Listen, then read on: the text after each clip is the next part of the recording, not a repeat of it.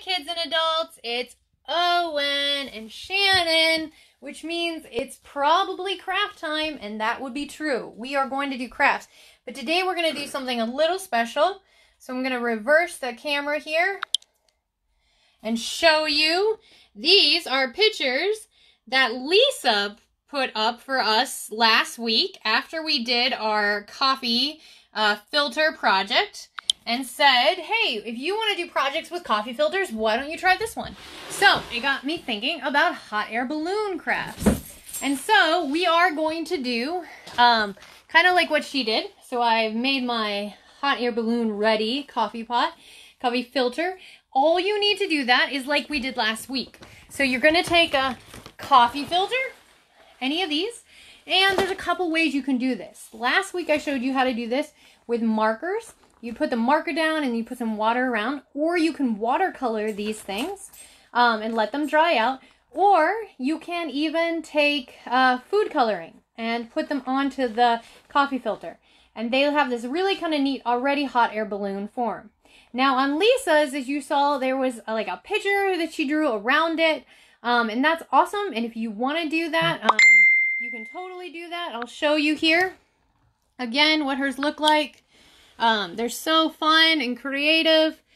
This one's got music all around it. This one shows other little hot air balloons. This one shows like a village.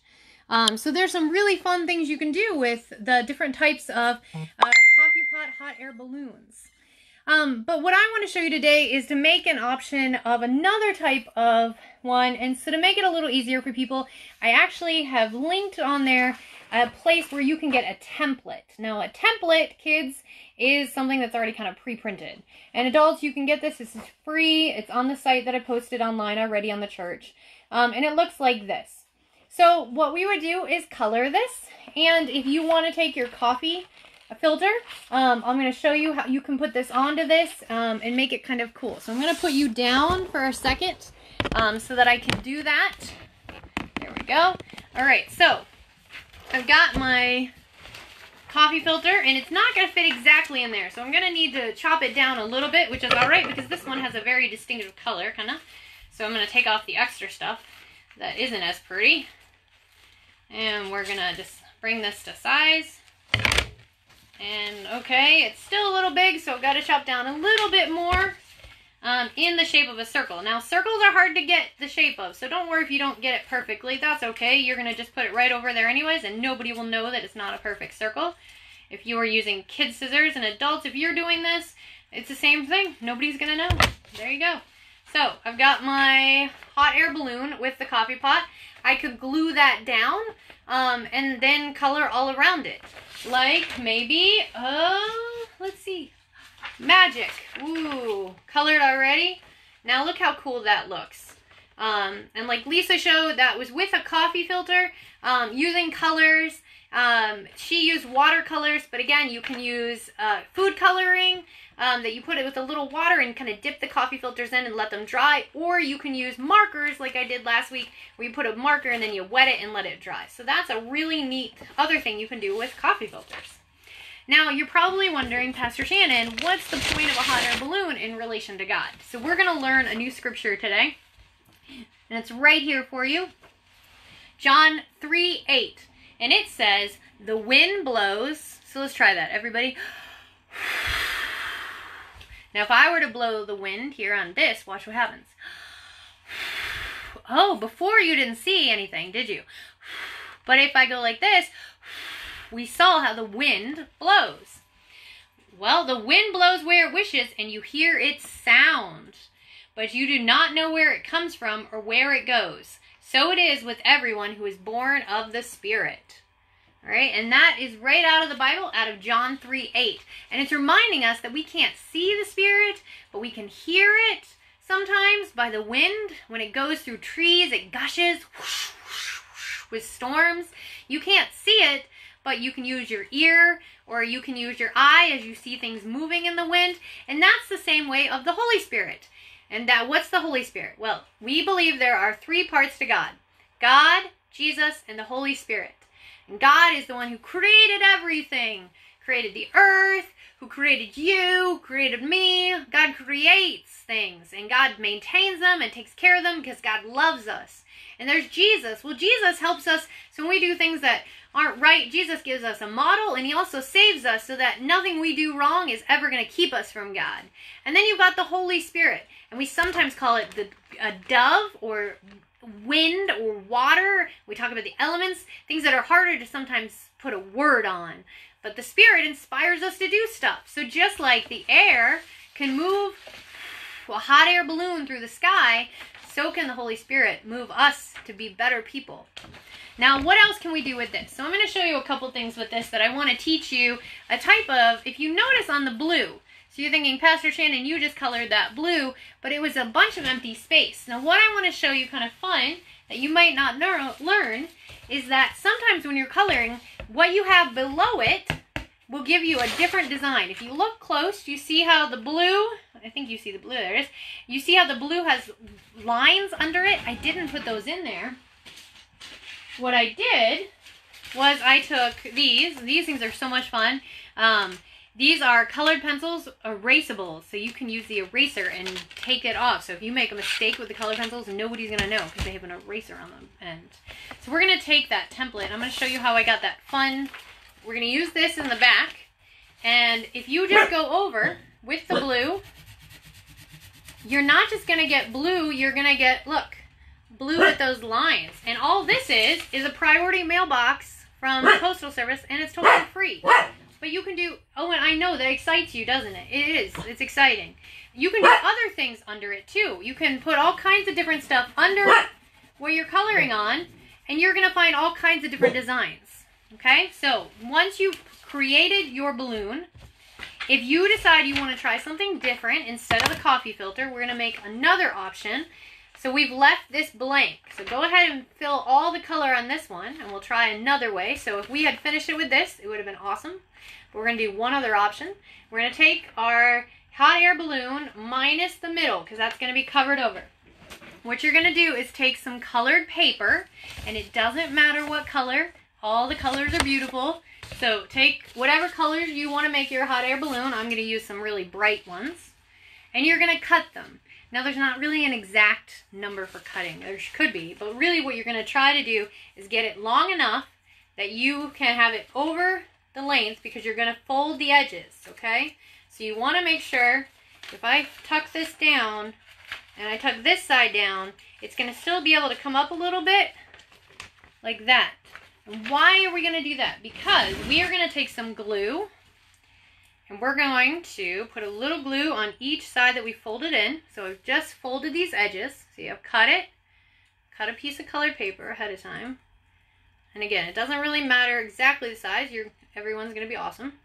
As long as you've got enough that you can fold these edges, because I'm going to put them down now on the paper. And I'm going to put it to right where the black edge is.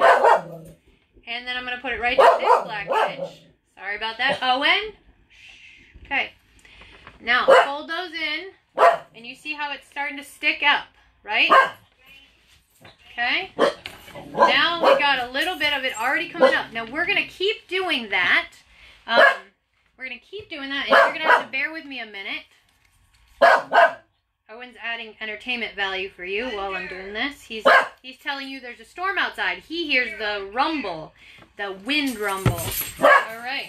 He's going to tell everybody throughout the whole house. All right. Now I want to show you something here. I didn't do the same type of cut. That one's thicker, right? Ooh, we'll make sure it really sticks down there. And that's okay too, right? But look what I did. I put one down one way and one another way. Now I'm going to get another one cut. And I'm going to put it, tuck its edges in, okay? And I'm going to glue down those edges. Okay. How is everybody today? Would you like to be in a hot air balloon? If you were using your imagination, where would you be going in your hot air balloon? Would you be flying over a rainforest so you could see all the animals? Or would you be flying over the ocean? Or would you be flying over Disney World? Where would you go in your hot air balloon? I might go over an island. That would be fun to see the palm trees today. All right, and you see, oh, we're starting to get some kind of cool shape to it. We're going to keep doing that. And I've got some pre-cut because this would take a long time if I hadn't cut them out ahead of time. So I'm going to tuck these edges in. I'm going to tuck that extra long on that one. All right. Okay. Whoop. Sometimes your glue can stick. All right. Now, when we talk about the Holy Spirit as air, what we're saying is that it's all around us. We don't see it, but we know it's there, just like we know the air is. And we know that God is with us at all times. Even when we don't always see God, God's right there with us, holding up our balloons. Ooh, now it's really starting to look how cool that's getting. Okay, and look, ooh, it's very 3D. This is a really neat project because all of a sudden you got it very 3D. Now, how am I doing that, you're wondering? Well, again, I'm just taking a piece of construction paper. I'm just kind of cutting it. All right, tucking in these edges. All right. And you don't really have to even have that template. You can do this on your own. You can make any kind of hot air balloon you want to make. You can put it over anything you want to put it over. So if you want to draw your house under and put this hot air balloon over it, that's totally all right. All right. Okay, got some glue on that one. And you also get to decide when it's done. Maybe you say you don't want to fill in every white spot, or maybe you do want to fill in every white spot. Let's see. I might put just one more maybe, because I think it's already coming out pretty cool. See, I might throw one more across the top and then call it done. All right, maybe another blue one. We started with that one and we'll finish with it.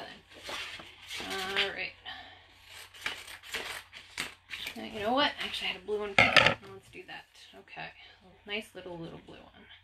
Now, if you had a real hot air balloon, you'd have to make sure there were no holes in it. But you can decide how you want yours to look. If you want to fill in every spot on it, or if you want to have a little extra room. Okay, so I'm going to just tuck this blue one in. It gets a little tricky when you get more, though, because then you got to try to filter them in, too. So, just know that. But that's part of the fun, too. All right.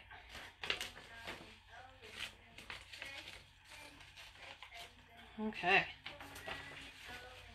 Look at that. That looks so much fun. And now we kind of see how the Holy Spirit is pushing out the air just like God fills us up. And I kind of like it. It's got almost a little cross shape a little bit, depending on which way you're looking, right? So we think about how God lights up our balloon and carries it into the sky with the air that makes it fly. Because that's the fun thing. What does air do in a hot air balloon? Well, it sends it up into the sky. And that's how God's love does with us. When we get God's love inside us, when we get that Holy Spirit inside us, we just like can fly into the air in a way. Not actually fly. Don't try that. But in a sense, when we care about somebody and we share that love and we show that love, we're making the world a better place. And people are seeing God above, seeing it through us. So think about that. You're part of that balloon. And hi, gang. Crystal said she'd like to be flying over South Korea. I know. When it gets better, you're going to be flying to South Korea, right? But at this point, I want you to think about where would you want to be going and see what places you'd want to see. So, friends, this is your craft for today, and the message is let God blow up your balloon. Let that Holy Spirit enliven you so much. Let that air right into you to make you a better person, to try to be filled with the Spirit of God so that everybody around sees you just so happy and so full of life. So that's the message, friends. Have a great week.